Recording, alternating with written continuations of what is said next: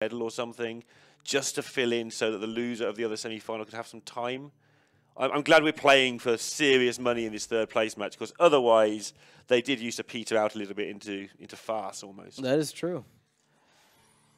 I can agree with that to an extent. And Scream with the control mage at the top, Posesi on the combo priest. Again, you see the Skulking Geist in the hand here for Scream, one of the most essential cards in the matchup if you're looking to lock the game away from the priest. So there's a chance that Posesi tries to rush out the one-cost spells that he has in hand. And this is where both players need to actually stop playing so quickly. Because there's a lot goes on in this game. You've got to decide between your tempo and your combo and all this stuff that happens. And you need to make sure you get your ordering correct and just work things out properly. And it looks like Posesi's already slowed down a little tiny bit. You can't tell, but he did. And the current operative... Is that your way of saying he hasn't? Oh, no, he has, but yeah. not by much. It's one of those things where he's like 5 seconds slower per turn. Yeah. And if you're remotely talking about what he's making as plays, you just either way can't make sense of it. So let's see if Posesi ends up just going all in on the prayer, because frankly, again, this is one of those, I would say, awful matchups, but it's certainly not an amazing one. Well, where if you go for the mid board without a high health minion, you're gonna get absolutely blown out. We've spent the whole day discussing how 2 Draconian operatives is good. He's got 3. Yeah, and the way the priest can sometimes win this is just, hey, I've got a Jaina. What's up? Yeah, that's also a thing. Also, you can just low roll on Dragon's Fury. When you've got 5-6 minions flooding the board, Dragon's Fury is allowed to miss one of those. He says. But yeah. I mean, the Blizzard being in the hand means Dragon's Fury is less efficient right off the get-go, on average. So can Posesi get himself a Jaina? But he can get a Sindragosa. That's a bit more late-game sustain. A lot of late-game sustain. It's hard to kill off the 0-1s, but you can inner fire them if you're really desperate, I guess. And it's a dragon. And it's a dragon. Because he's only got 7 of them in his hand. Enough. Yeah. All right, the Geist removes the cheat condition. Now you've got to win fair and square. With Crazed Alchemist. Yeah. Not sure how fair that is. It's pretty fair. Fair enough. Divine Spirit picked up just after he loses his inner fires. Sindragosa just going, you know what? We'll just win by flooding him with legendaries. Yeah, I don't know how you're going to get them, but they're great defense, in fairness, for the rest of your board, because if he has to AoE them, which you often do, and Sindragosa positions nicely for Meteor for you to get 2 legendaries. Yeah, he's going to have a lot to do this game, Scream, if he's going to win the game. Because 8/8s eat up water elementals. And Scream hasn't even got Jaina yet. We're talking... It's, well, Posesi is playing his opponent's deck! Yeah, and he's playing the good bits of it. It's not like, oh, I've got Doomsayer and Dragon's Fury and Plated Beetle. It's like, no, I've got double Sindragosa Jaina. Come at me, bro. So this deck plays Sindragosa to beat the mirror match. Well, Posesi's playing double Sindragosa in his mirror match. So I think he wants to play this Dustbreaker. I like the idea of playing Dustbreaker here. The big reason is you actually have follow-up with it with the Cabal Talon Priest, and it essentially protects your board against any type of crazy push from the opponent. And if they go for Blizzard Doomsayer early, then you can play Sindragosa into it. If you want to, you've got the Master Spell to guarantee even further tempo. I really like flooding the board this turn with smaller minions as well, because going into the Jaina turn, that gives you a load of chances to make the appropriate numbers happen, because your deck isn't built like the Mage deck is to really abuse that hero power. It hasn't got the damage stuff, so the way he's getting around this is trying to flood the board, and now he's got to work out if this Master Spell's worth it, and he thinks it is, I think.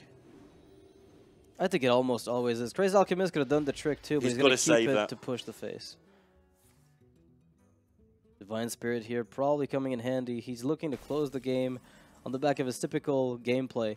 Now, Frostless Jaina does spawn 3/6s, which with Divine Spirit can, you know, on their own, just create that massive health minion that you're looking for. I mean, we're looking at the hands now, and Posesi has the better mage hand, plus all his priest cards. Just a quirk of Hearthstone. Yeah. Well, you just have a better deck than your opponent, because you get to discover their deck, so when you do get those crazy operative starts, this is going to happen. Scream with his face in his hands.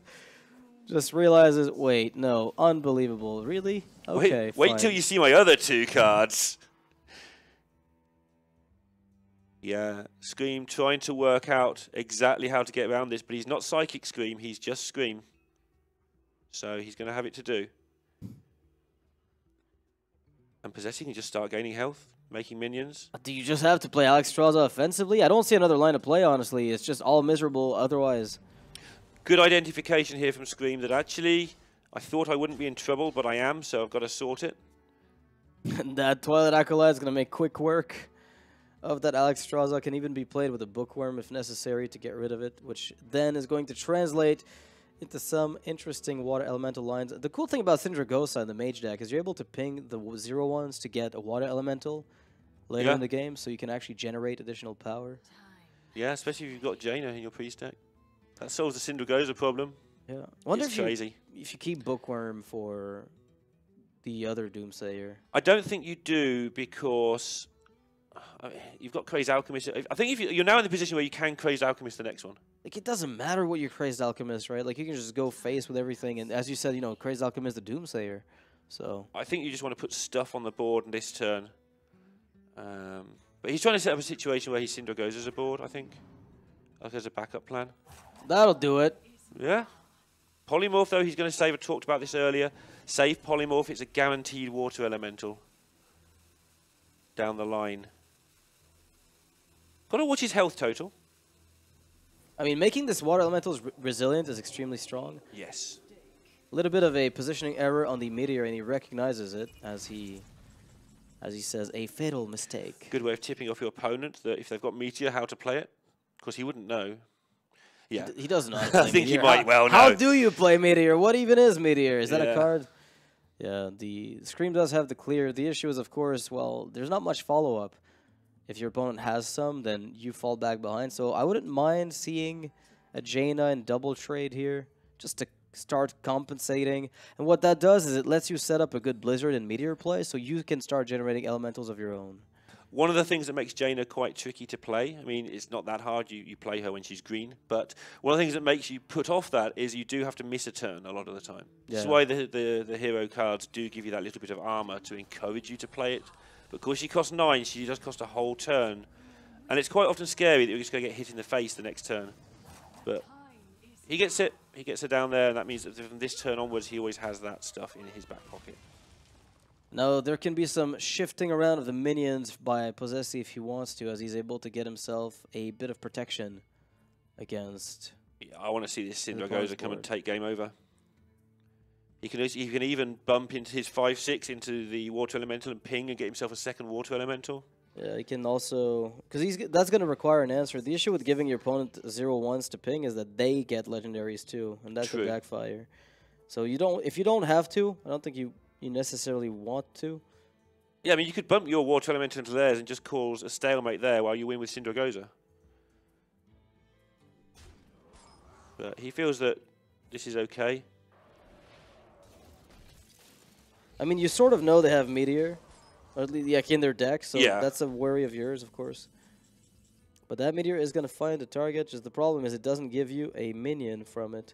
Not So sure why Blizzard he was seems better. reticent to play a Syndragosa here. I know he's playing around AoE, but you get 2 cards off it if they AoE you, so it's not like... It's not AoE, it's the ping that gives them an element. Sure. Yeah. Yeah. They're always going to get one anyway, that's the thing. The mage just always gets one way or another. At least when they've still got 4 cards in hand. And again, I said earlier, sometimes it just comes down to the priest getting Jaina. Yeah, There you go. I mean, this is pretty much, and it's not as uncommon as you think, because they generate sufficient amounts of Draconid operatives that like 1 match in 10 comes down to a Jaina mirror match when the priest is involved. Yeah.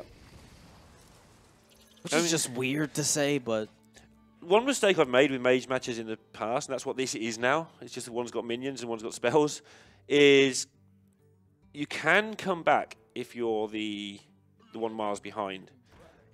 It's difficult, but you can get a good legendary, or you can clear somehow, or half clear into a Nazoth. You can get back into it.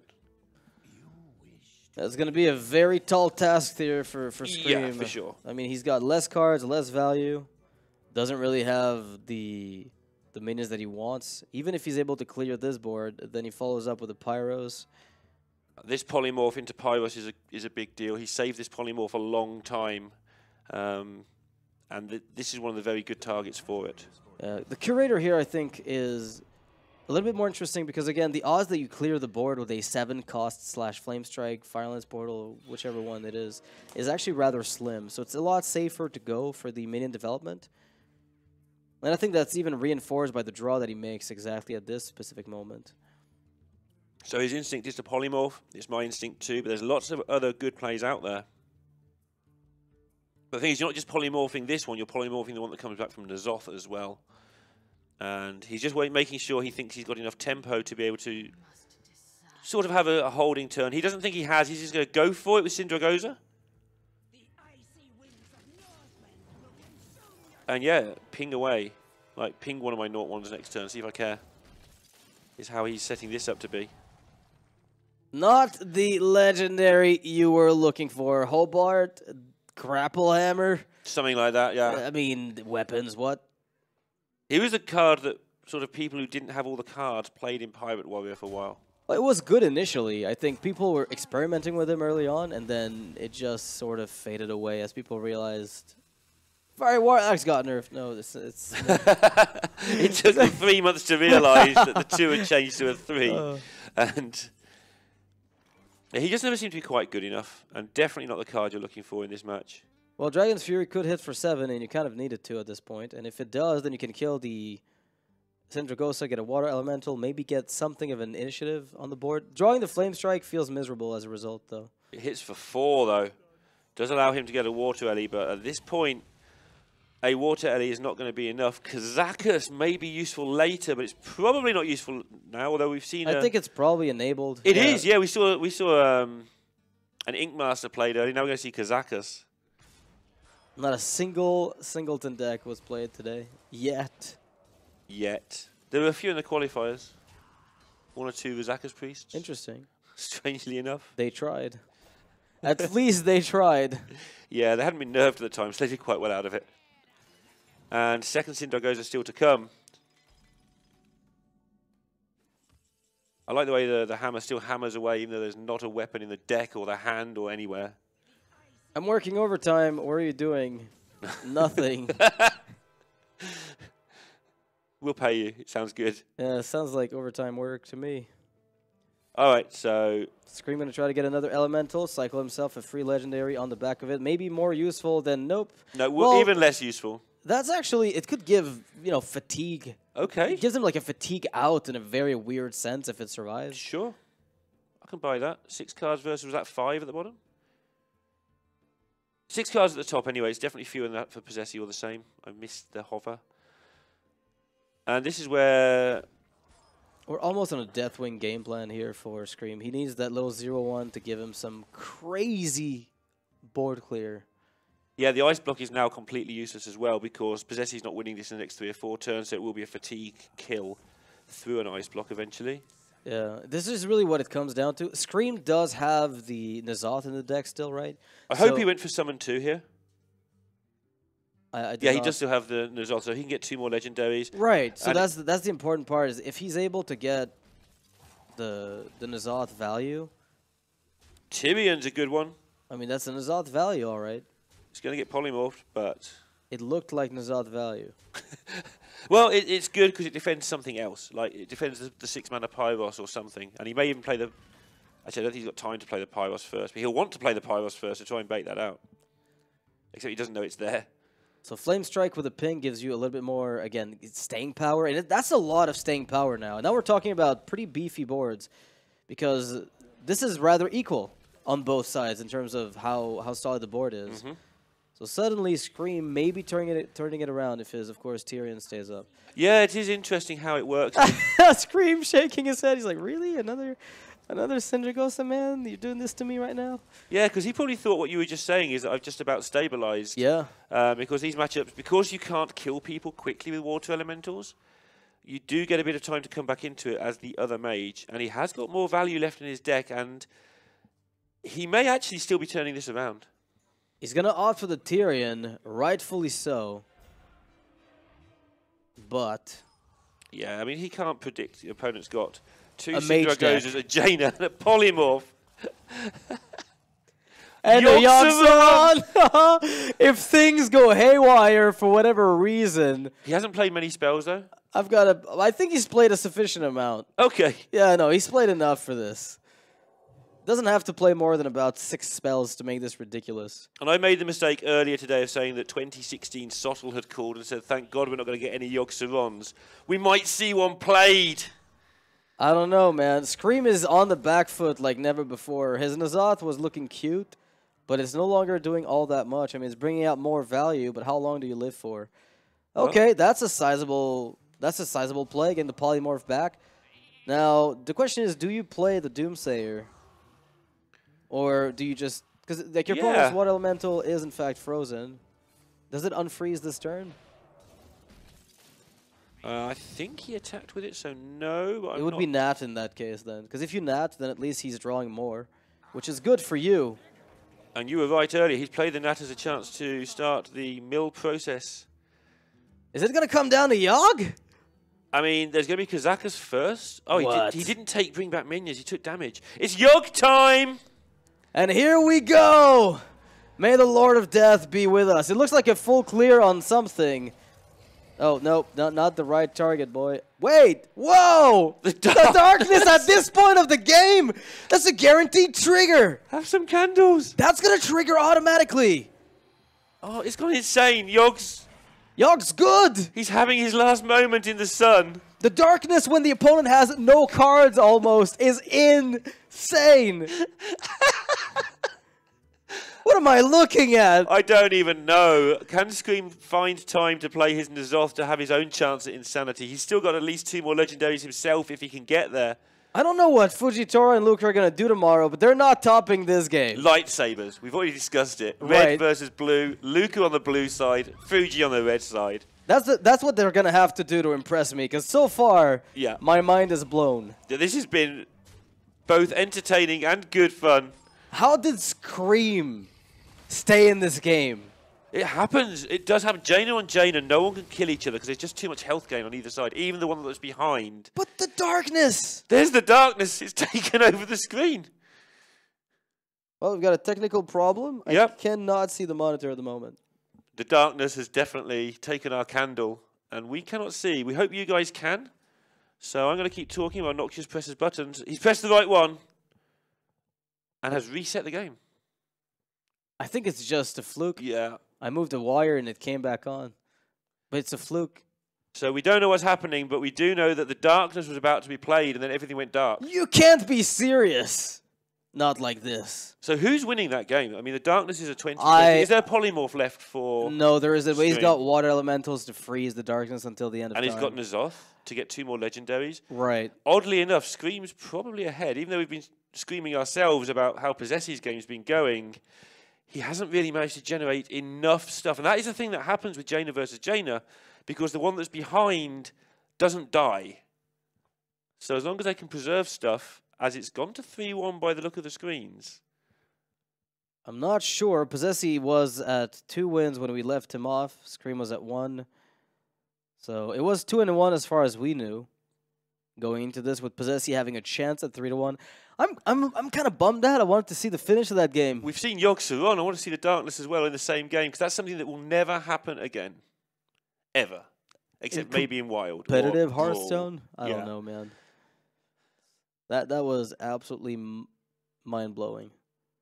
And it just appears the stream couldn't cope with it. Something about the feed disappeared. Well, either way, that was an intense game. And like it came down to those weird Draconic Operatives stealing cards that had no business being in the Priest deck.